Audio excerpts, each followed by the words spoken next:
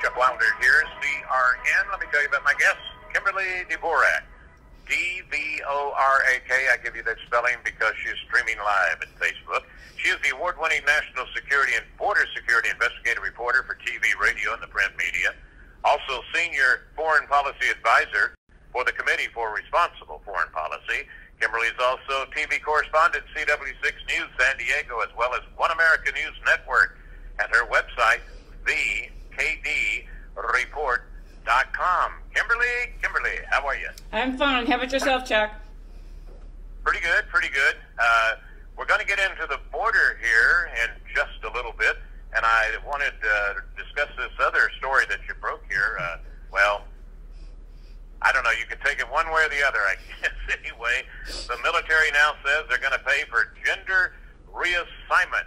Join the Navy, join the Army, join the Marines. Looking for a few good men. They got to get rid of that now, right? Yeah, apparently it'll be a few good people, because we're not going to know what they are really at the very end of this.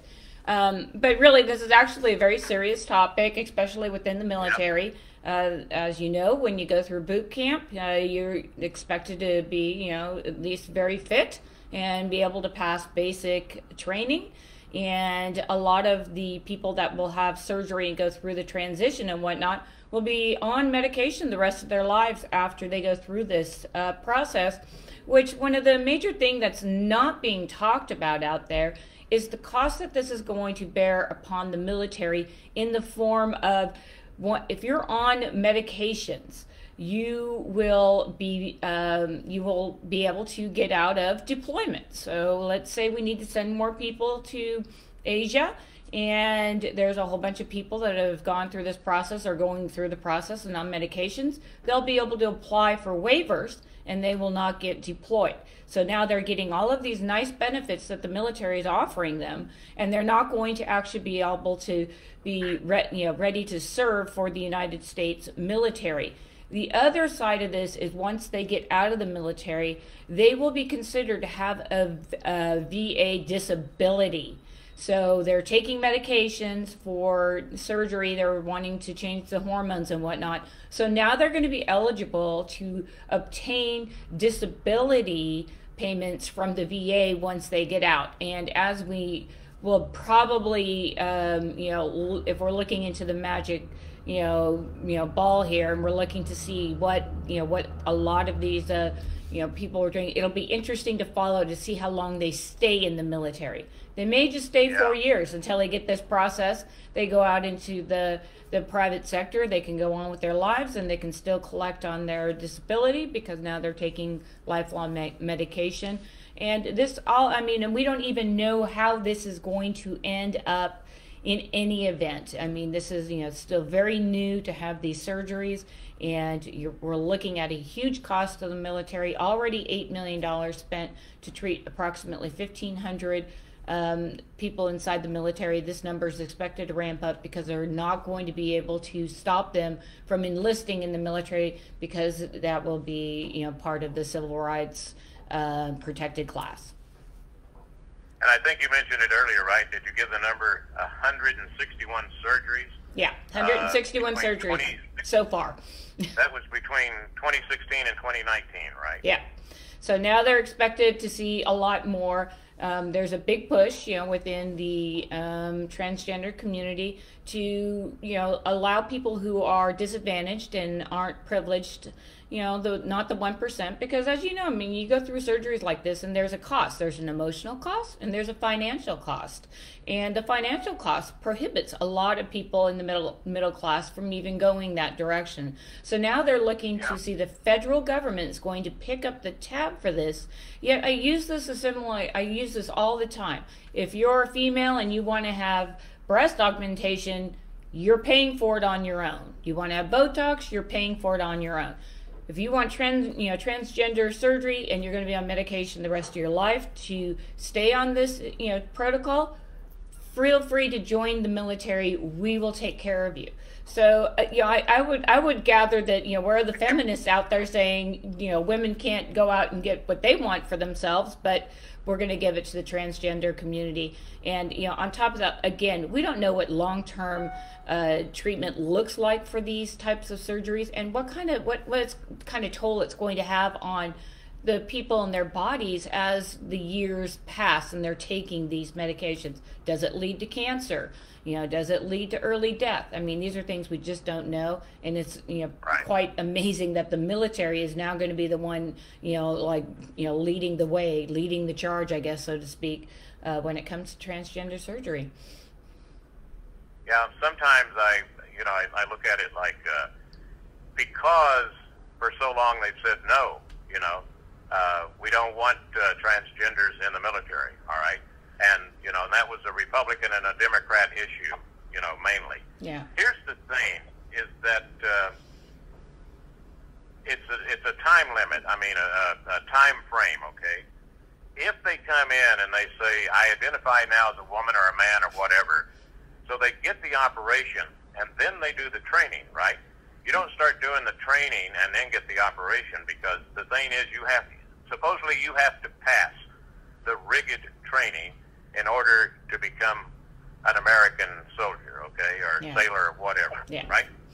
So this is simply, if you say, you know what, I can't afford to be a woman, but I want to be a woman, well, why don't you just join the military, let them give you the operation, and then drop out? Yeah. Isn't that exactly what can happen? Yeah, that's exactly. I think that's what several folks that I've talked to at the Pentagon. Yeah, that's what I've talked. But I've talked to several folks over there, and they're just like, we're not a social experiment over here. We have a mission. It's national security. We're supposed to protect the American people, here in the United States as well as abroad. That's our job. One could say maybe this is something the federal government ought to just open itself up to this and let the military do what the military is supposed to do. Because if you're working in the federal government and you have a desk job, they're not calling you up at the middle of the night and say, okay, nope, we're going to deploy 1.3 thousand troops and we need to get you out of here. And it just seems to me that the better place for this, if this is what we're going to do as a country, let's move it to where the federal government, maybe over at the transportation department, or name any number of federal agencies that maybe want to take on this issue. But the military and people at the military and higher ups and people and generals who are retiring as a result of these issues, these people are looking at it saying, this is not going to help our readiness as a nation. And do not be, surprised that all of our enemies around the world are going, bravo, bravo, America, carry on with this truck, because they're looking at this and they're seeing yet another weakness our country. Absolutely. Yeah. Hey, let me take just a moment here, Kimberly, and I hope I don't spend too much on this, but whenever Trump was president, they were having a hearing on this, transgenders joining the military. Yeah. They credit this to Trey Gowdy's response, and I'll give you part of it. He said, nobody has a right to serve in the military. Nobody. What makes you think the military is an equal opportunity employer? It's very far from it, and for good reasons. Let me cite a few. The military uses prejudice regularly and consistently to deny citizens from joining. All right, for being too old, too young, too fat, too skinny, too tall, too short. And it goes on. Fat feet, if you don't have enough fingers. Poor eyesight, bad teeth, malnourished, drug addiction, criminal history, low IQ, anxiety, phobias, hearing damage, 6 arms, hear voices in your head. And it goes on and on and on. And he finally said, did someone just scream that this isn't fair? Well, war isn't very unfair. There are 2 exceptions made for being special or challenged are socially wonderful. You must change yourself to meet the military standards and not the other way around. And then basically says, you know what? We're here to win wars, and that's the bottom line. Yep, and that's exactly what the military is supposed to be doing. And Trey Gowdy is 100% correct on absolutely everything he said there. That's the same thing that I'm hearing from my sources inside the Pentagon. Like I said, there have been a couple of generals that have retired over these issues saying, I don't know what we're doing here. And again, maybe this is something that, we as a country really want to participate in. I don't know that fact. And I don't know a lot of people who think that's, necessarily appropriate. But, if you're going to do that, let's throw these people over to the Transportation Department or the Health and Human Services Department or other agencies where it's not required that we're going to have to call them up in the middle of the night and say, look, we need to deploy people immediately. We're going to war. Country X is trying to invade our country. We need you down there to protect us. That can't happen. And that's why I think what we're seeing when you see a backlash within the military is like, wait a minute, that's not what we're about. And the inclusivity maybe comes from if they want to accept transgender people once they've already made the transition.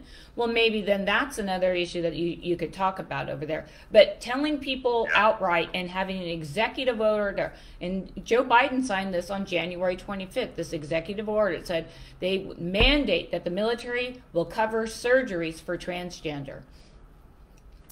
Yeah, and of course there's somebody back there behind him saying, hey, you promised you were going to do this. You promised, oh yeah, I'll do this. Give me that pen. Give me another book. That seems like what it's doing. Yeah.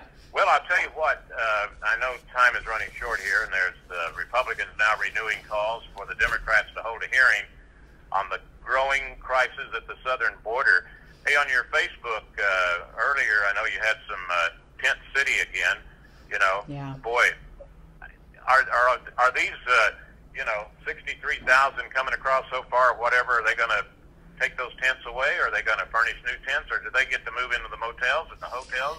What story is yeah, well, when it comes to San Diego, what the Border Patrol has been forced to do is to put these folks up in hotels and motels. And as these hotels and motels fill up and people come in and they've got the green light and they're given this little piece of paper that says come back to court in 3 or 4 years, but you may want to just stay here so we can keep track of you. They're picking up whatever they brought with them across the border and they're leaving.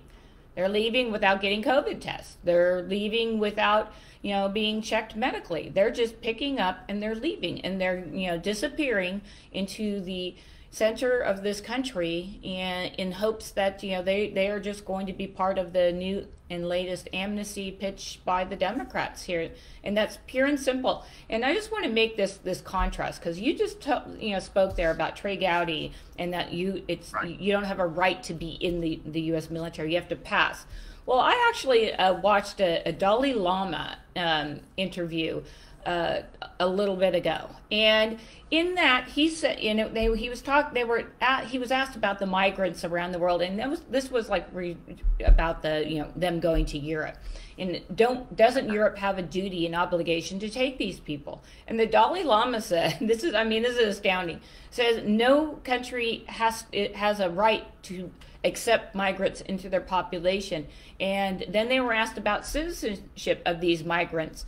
And he said that what would help the poorer countries around the world more would be that if they could help educate these people and then turn around and not offer them citizenship, but say at the end of their studies they must go back to their home countries, because after an education they'll be much better prepared to hopefully change and transition their poor country to becoming a first world country. So, here you have the Dalai Lama getting it, saying, look, everybody's migrating. They're migrating for economic reasons, no doubt about it.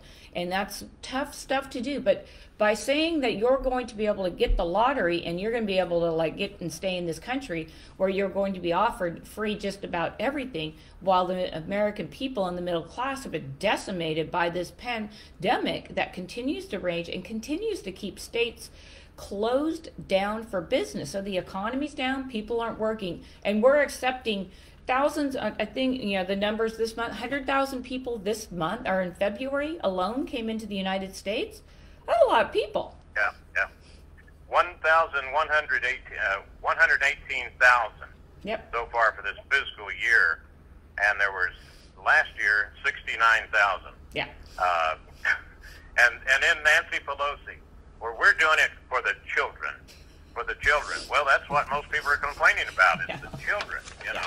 And now people are complaining about because you're releasing COVID from, not checking these people. Well, this is what Ms. Pelosi said as well. She said that they would, quote, "We're transitioning to the right immigration policies now, and that this is just a humanitarian challenge. No crisis, challenge. And it's due to the fact that we did not have the right immigration policies in place the last 4 years, so they have to transition to the right policies, and that's what we're watching down along the border." You can't make this stuff up. That's what she said word for word today. Yeah.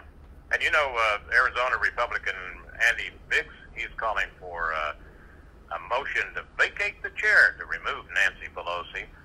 But you know, I think you and I know that, and most of the Republicans know, and and people that are getting, seeing the mirrors, are not getting the true picture. And you got to think about this. And this is, I'm just going to say it like it is, Kimberly. Nancy Pelosi doesn't give a damn about the children. The first thing she's thinking about is eventually getting those votes from those people coming over, so the Democrats have even a stronger hold on taking the vote away from whoever's running against them. Absolutely. You're going to pay the piper. You've Yep. heard that. You mentioned in your latest report that the taxpayer is going to be picking up the tab now for all these migrants coming in, and according to FAIR, that's going to be another $30 to $40 billion per year. But don't worry, today the news came out that the income tax is going to be raised for all citizens. Okay, get ready. Yay! He promised that when he was going to run, and so he says, "Yep, they're getting ready to raise income taxes for everybody." There we go. And I think it's mainly. Pardon me? I said, there you go. There you have it. There you go. No problem. We got the money. But you know what? It's only, what did you say, 30 to 40 billion a year? Yeah. You're On top of trillions now. Exactly. So, and that's on top of the 120 that we're currently paying for illegal immigration and for migrants coming into this country. But it's important to remember that the majority of these people coming into this country do not have any education. They do not have any skills other than manual labor. They don't have a lot to offer. They're going to be sending their kids to public school at a cost of roughly between $8,000 and $12,000 per year per child.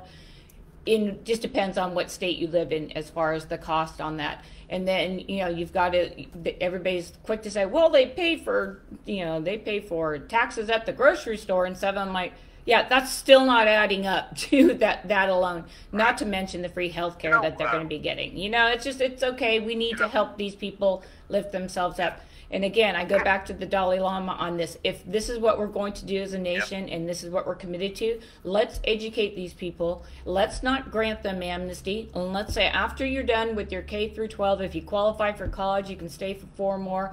If you can pay for it on your own. Otherwise, you're going back to your home country, period. That's it. And then you will have countries that will have people who are educated, and hopefully will be able to turn those countries around on their own, because all we're doing is importing people to this country who are going to bring the wages down for American workers. And let's not forget high school kids. A lot of these jobs that they take, high school kids used to do, and apparently they don't do those jobs anymore.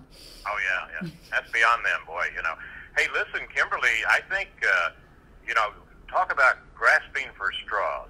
All right, and I guess it was early today or yesterday that Nancy Pelosi said, it's not a crisis on the border. The reason for this whole thing, did you hear what she said? I think global warming. Oh, yeah. There you go. That? That's crazy, Nancy. And she said it with a halfway straight face, Global warming. That's why they have to get out of that area of the country. Yeah. Well, wow. I wonder how Miss Pelosi feels, because these children that are coming up are crossing using coyotes and the drug cartels. And what was reported earlier today as well is that some of the children, if they can't keep up, they're left behind. And when they're left behind, they die. So I wonder if Miss Pelosi is worried about those children making the dangerous trek to the United States because of her open border wishes, that these children are dying. They're dying because the coyotes and the cartels are leaving them behind. Well, I'll tell you, it just goes on and on and on. And We talked about the bracelets they wear that shows how much you pay. And raping them. I mean, there's just a litany of things Yeah. that happen to these kids. By the time they get here, they're Unbelievable. broken. Yeah. All right, listen, I'm giving you 1 week off, but we'll do it in, pardon me, 1 week later, okay? Yeah, there you go. So, what? I don't know. Hey, math was not my subject. I studied the cheerleaders, and that was about as far as I got. All right. Kimberly Dvorak, thekdreport.com. Thank you very much.